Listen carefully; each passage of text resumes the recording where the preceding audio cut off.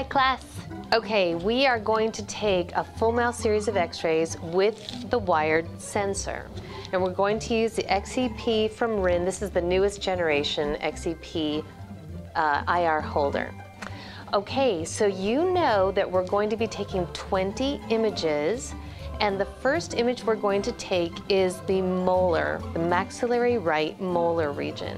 I hold my, my film device with my ninja grasp. You know, I'm not wearing gloves right now, and that's perfectly okay because his germs are really non-existent.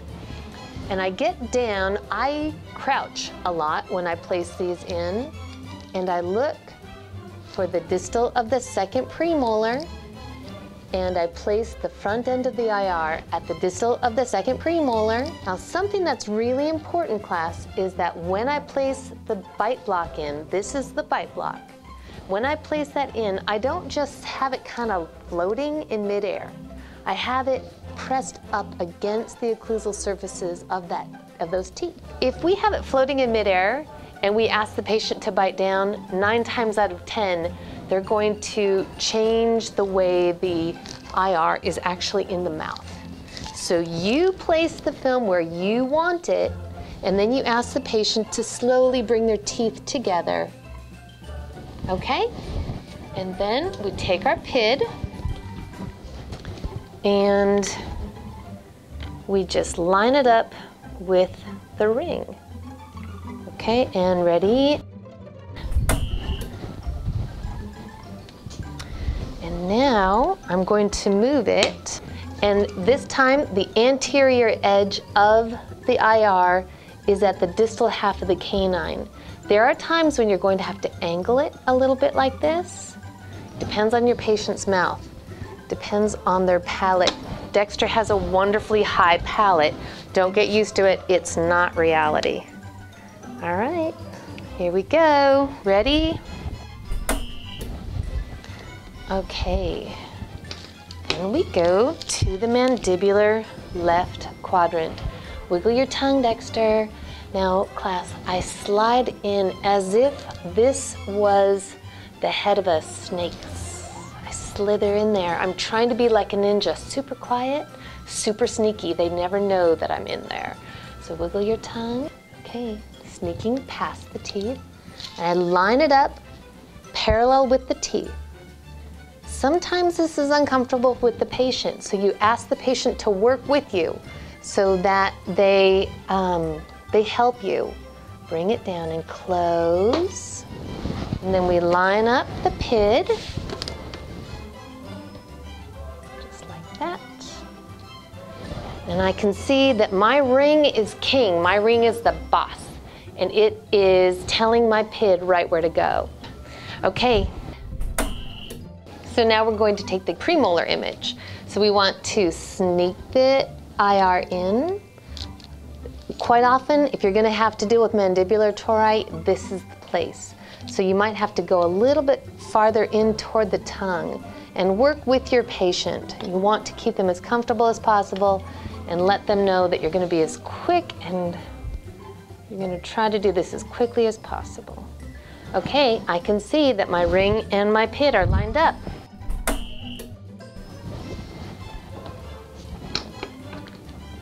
And now we do a quick change. Flip, flip, flip. There we go.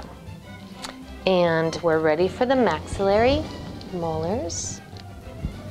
Distal of the second premolar. Bite block on the occlusal surfaces. Usually if you can get the bite block on that second molar, you're in great shape. And close Dexter, and aiming the PID. And here we go. Okay, and then coming forward, distal of the canine, the star of our show are the 2 premolars. So we bring a little farther forward. Sometimes you're going to be angled like that depending on the patient's mouth. Dexter sometimes is deceptively easy.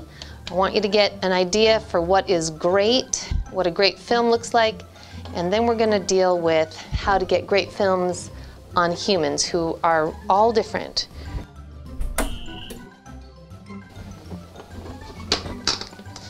Okay, mandibular left, going in like a snake, sneaking past the guards.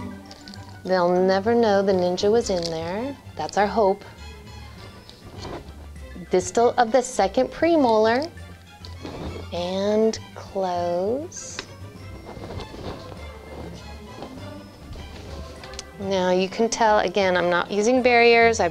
Infection control is not my point right now. I'm just trying to show you how to use the equipment.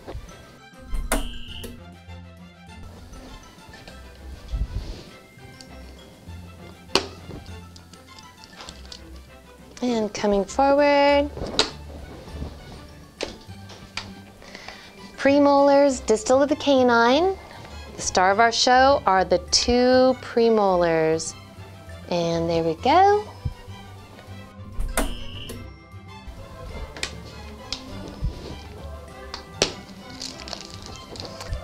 Quick change with the number 2 sensor.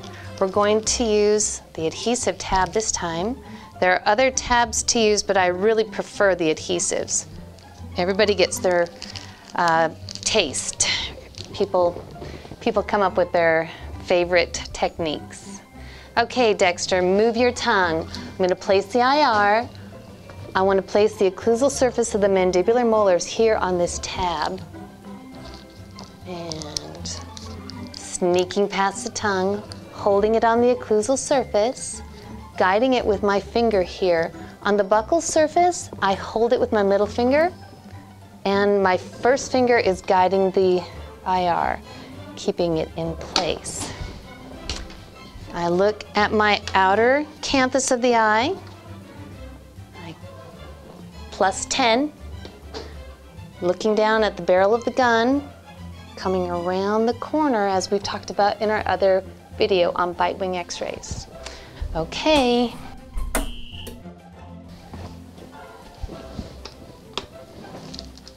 Moving forward, if the patient doesn't need a break, don't take it out, just slide it forward. And this time with the premolars, you just go pew, pew, right on through, plus 10, looking right down the barrel of the gun. There's about a thumb's width between the ala of the nose and 1 o'clock of the pid.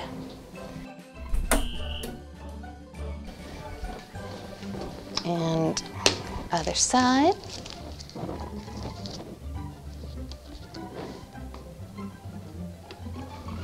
And again, you get down behind the patient, you get down behind the pid and you look right down that as if it was a gun. I don't want to see you around here, and remember the face is curved. The face is not flat. We're not looking at flat Stanley. Premolars.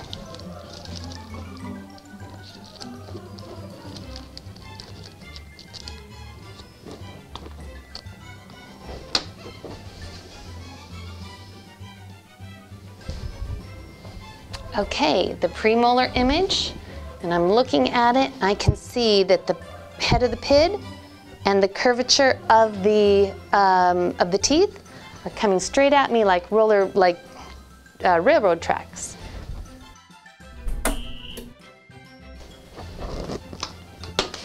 And next quick change, we're going to go to a number 1 sensor. Okay, so now we're going to do the anteriors with the number 1 sensor. This little block holds the sensor in place. We'll place it onto the XCP holder like this. And remember to just carefully guide that cord out of the way. We don't want our patients biting our cord. And then the ring is on the blue for anterior, yellow for posterior, red for the bite wings, but I don't approve of that. All right, looking for the canine. Canine is the star of the show. And right there, ring is king. Okay.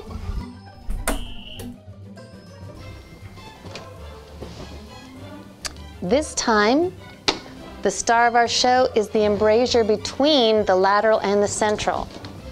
When you've got a human in the chair, it's really best that you don't go like that. That's really bad form. That hurts.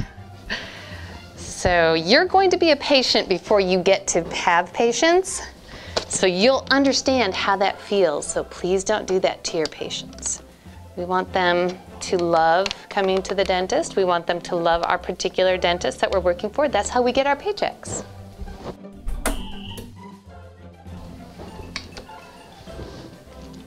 And next, right there, between 9 and 10,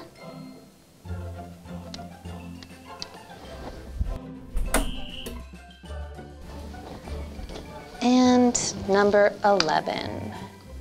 Just coming around the corner. Sometimes you need to angle over slightly depending on the patient's arch. If they have a wide arch, if they have a narrow arch, you have to gauge it.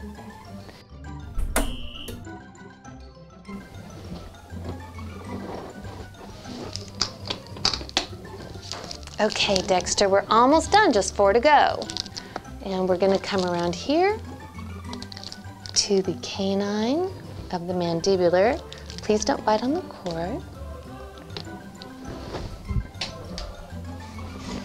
And here we go.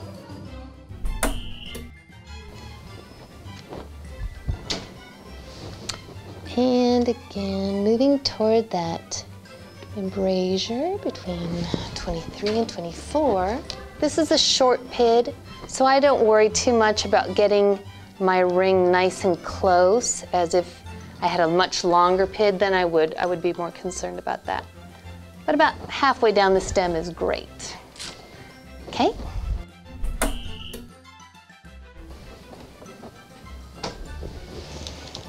And there we go, 25 and 26.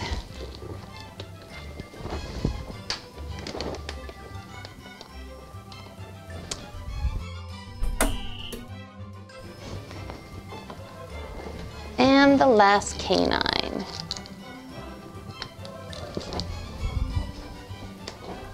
All right. Okay, class.